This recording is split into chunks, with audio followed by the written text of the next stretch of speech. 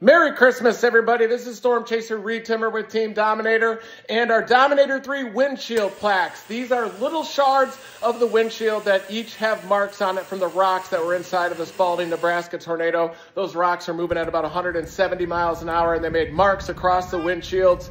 So we made these plaques to support our science mission. Each of these plaques has a serial number. We sell them as the serial numbers go up. There are only 650 of these plaques available.